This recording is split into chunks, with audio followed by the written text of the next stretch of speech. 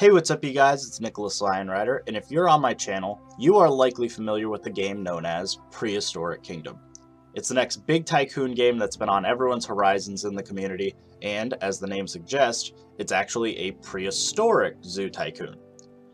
So I thought I'd make today's video to kind of go over what Prehistoric Kingdom is if anyone isn't familiar with the game, and give some reasons why this game may or may not be the right game for you. So, without further ado, let's get started. So, if those of you aren't familiar with Prehistoric Kingdom, it is a brand new game from the indie studio Blue Meridian.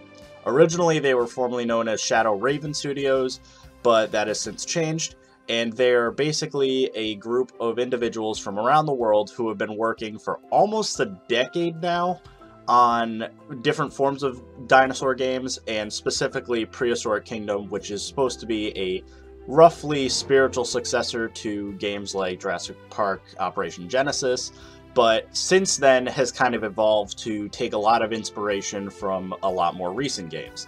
The game's absolutely gorgeous, and it displays its inspirations really proudly and prominently.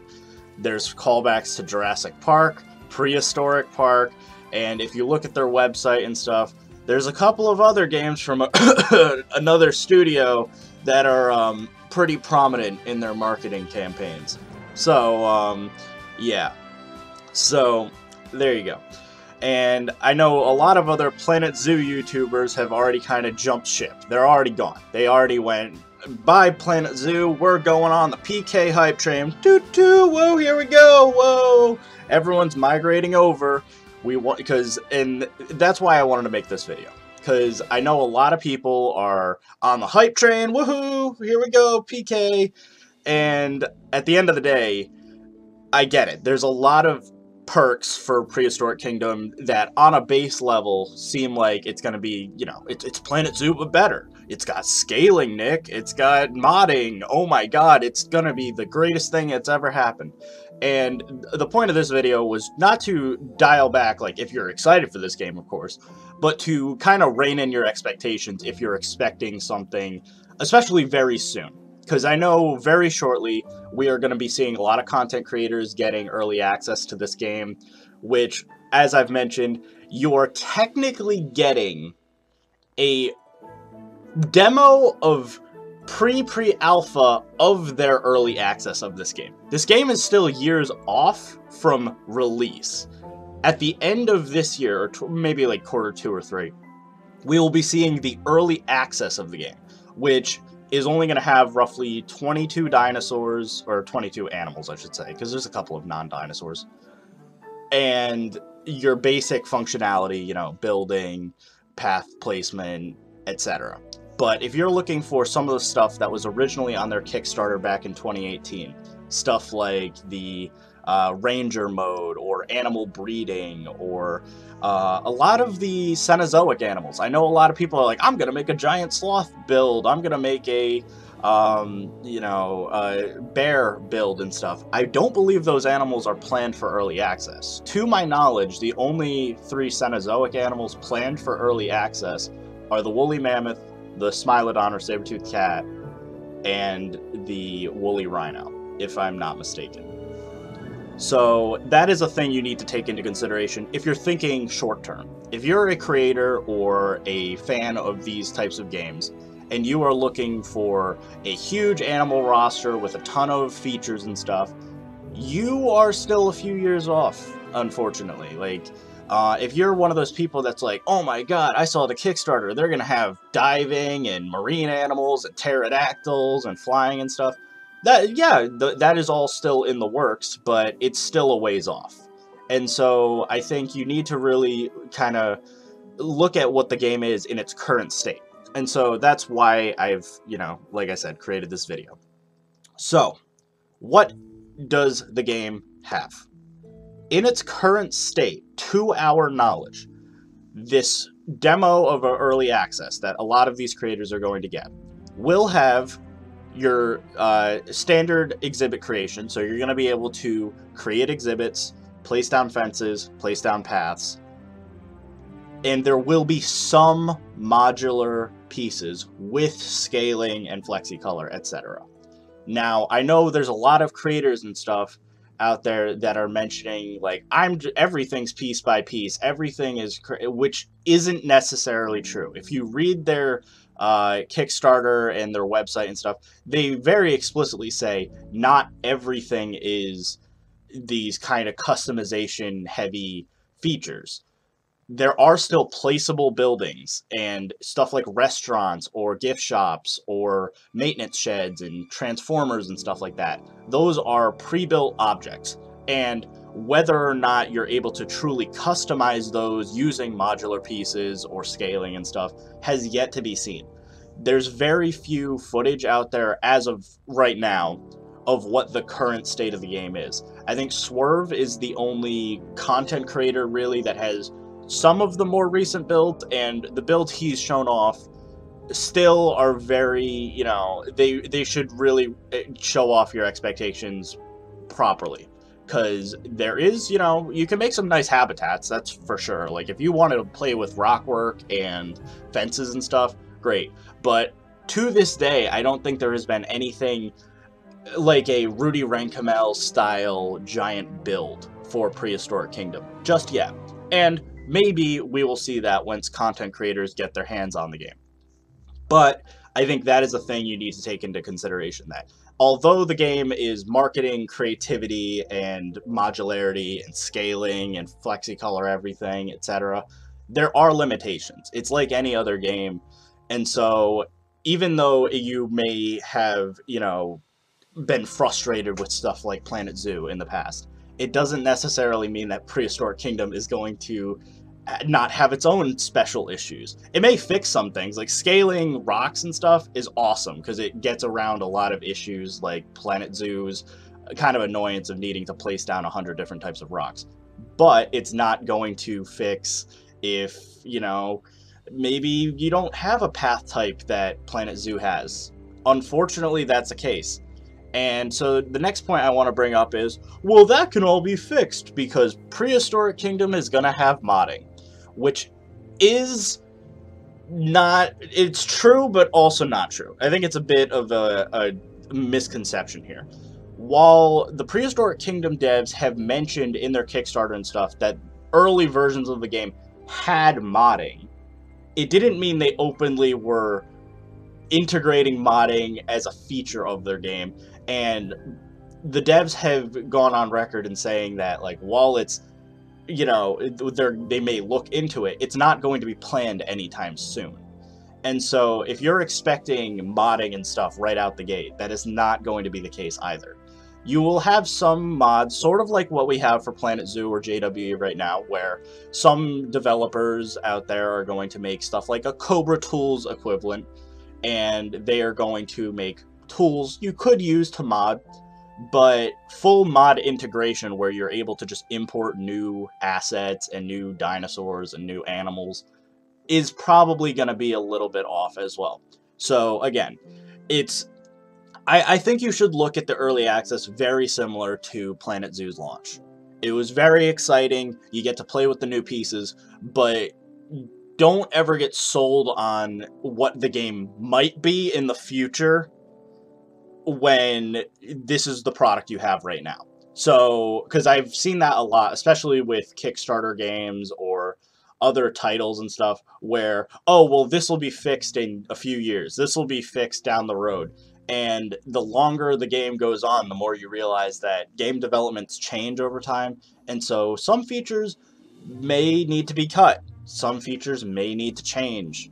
And you need to kind of understand that that is part of the game development process. And so even though someone may have promised back in 2018 X, Y, and Z, it doesn't necessarily mean that when you get your hands on, you know, that feature in 2023 or so, it's not going to be totally different than what you're expecting. So I think that is a thing you need to take into consideration. And as far as modding goes, it'd be nice if they had modding from the get-go, but again, reel in your expectations if they don't have it very soon. Now, similarly, I want to talk about, this is basically targeted specifically at other content creators out there. If you make videos and stuff, maybe dial back your expectations about those collab series and how you're going to be, you know, posting all these kind of crazy builds and stuff, because to my knowledge, and this is, again, correct me if I'm wrong, if anyone has any information on this, I don't believe we are going to have workshop or multiplayer support in this demo of the pre-alpha of early access. I think by the time it gets to final early access, we will have stuff like the ability to swap maps and stuff, but I'm not sure if this build that a lot of content creators are getting very soon, at the end of February, maybe March or whatever, if that is going to have the ability to share maps and build on other people's maps and send them back and forth over the workshop. I'm not sure if that's going to be totally accessible just yet. So like I said, maybe put a pin on those, oh, we're going to make a collab series with 3 other channels, because you may be just playing alone for a little bit. And that's, you know, something you just need to totally consider as a possibility. Because, again, we really don't know, other than what has been shown of we are going to get mini exhibits and building and stuff, what is this demo is going to have. And so you have to take that into consideration before making kind of wide-reaching plans about your channels and stuff like that. So the next thing I want to talk about is something that I'm sure a lot of people are probably aware of, but, you know, should take into consideration, and that is, do you like dinosaurs? Because if you like dinosaurs, you're going to really enjoy this game. If you do not like dinosaurs, that is not going to, you know, you're not going to fill that itch if you are trying to make a zoo game and you're just not really feeling dinosaurs or Cenozoic animals. If you really like Planet Zoo or Zoo Tycoon because it's a zoo game, dinosaurs may be cool to you as like a tertiary thing, but this game has no plans on adding extant species. If you were planning on, well, maybe they'll add a DLC down the line of regular lions and elephants and giraffes, you probably came to the wrong place. And I know that's kind of upsetting, because someone like me who loves zoo games specifically, regular old zoo games, the Simply Zoo devs have kind of talked to a few of the Prehistoric Kingdom devs, and they have said straight out, while they do, you know, understand why people would want a regular old zoo game like Prehistoric Kingdom, the devs have little to no interest in doing that, because, and when you've been working on a game this long, why would you want to go and make it another zoo game after this? And so don't expect anything like that. This is a dinosaur builder first and foremost. It is meant to compete with Jurassic World Evolutions. It is not meant to compete with Planet Zoo. So, which is good. If you're a Planet Zoo fan and you were worried, oh, Prehistoric Kingdom's going to steal everyone, not necessarily, because those zoo fans are going to still be loyal to the zoo game, and Planet Zoo still kind of has a monopoly over the entire genre. So, now, specifically about dinosaurs, are you Team Jurassic Park dinosaurs or Paleo-realism dinosaurs? The good news is, either way, I'm sure you'd be fine with the result.